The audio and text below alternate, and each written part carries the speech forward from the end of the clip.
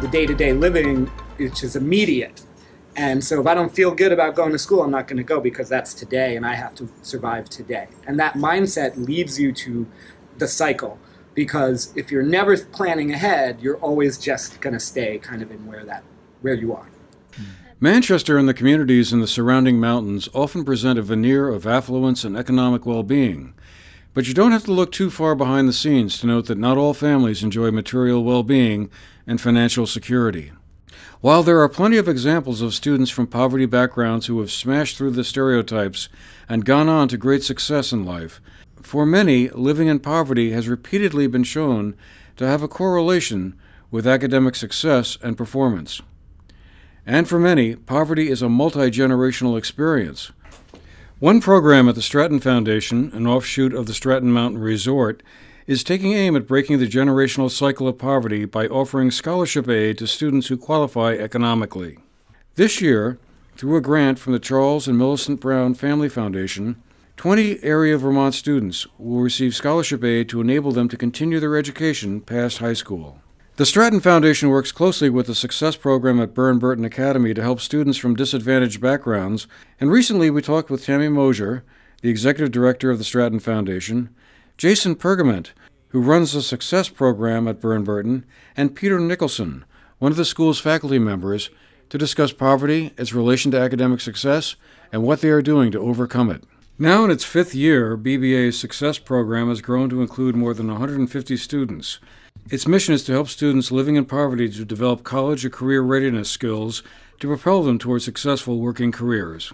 And the Stratton Foundation is really trying to look at the whole community holistically. So again, you see a child born into a disadvantaged situation. So they do have those challenges. They might be hungry, their home is unsafe, they don't have a warm coat, or they don't have warm boots.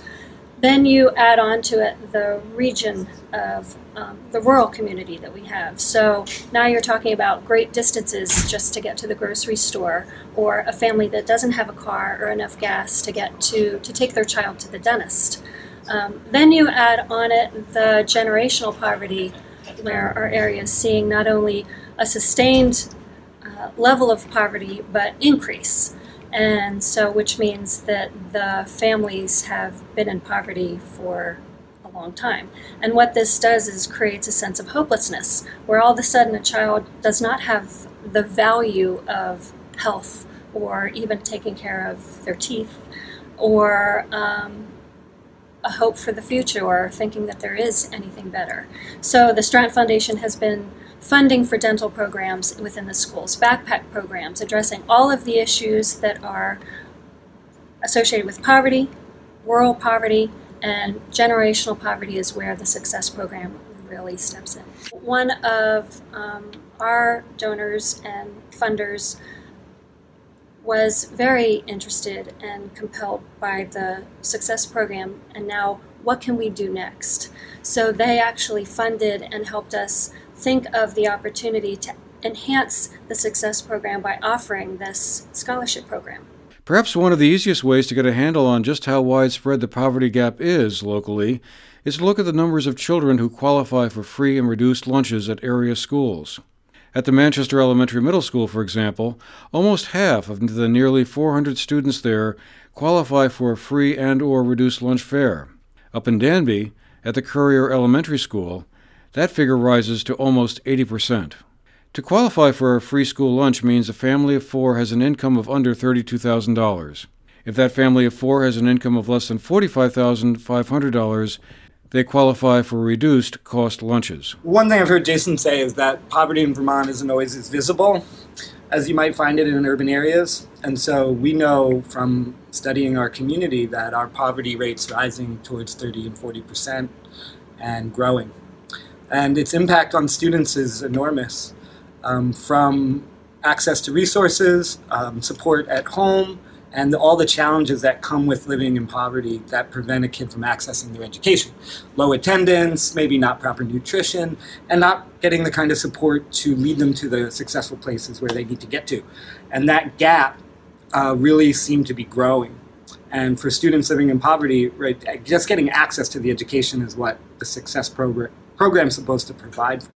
There's one that I know the Stratton Foundation addresses widely in our community, and this is from a psychology standpoint, Maslow's hierarchy of needs. And it's this idea that if a kid does not have their basic needs met, if they don't have food and water and shelter and clothing and hygiene and health and safety, there's no way they're thinking about anything else up that pyramid. At the top of the pyramid is like, independence and success. But if they can't get food, there's no way they can think beyond that.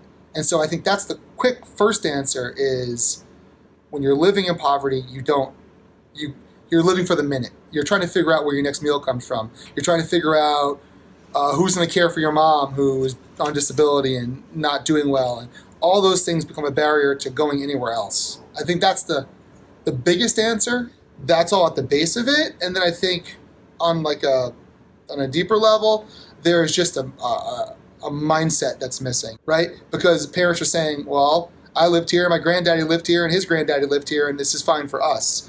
And I didn't have a toothbrush, my father didn't have a toothbrush, so my child doesn't have a toothbrush. But I spoke with the local elementary school principal, and we were talking about getting books into the school and early literacy for pre-K, and they said that for a child to hold his or her own book is something very special because even the parents don't have the mindset and the value to read to their children and instill that education and the importance of even being able to read. They just don't even have the language for it. Breaking out of the poverty cycle can be challenging, and recent studies have shown that this effort is getting harder and harder for those in the lower income brackets. Good-paying jobs of today and the future are likely to require more skills and education than those of the past. I think also in our town you see the Equinox Hotel or Burton, you see wealth, and it gives the appearance of an affluent town. But if you drive around off the beaten path a bit and really investigate the community, you see that not everybody lives like that. I think it's important to recognize when you address a part of a school population, you address the whole school. So the Success Program is not designed to meet the needs of just these students. It's the Burton School. Because when you meet the needs of students in poverty, that's going to affect the whole culture and make a more productive school. For the GNET TV News Project, I'm Andrew McKeever.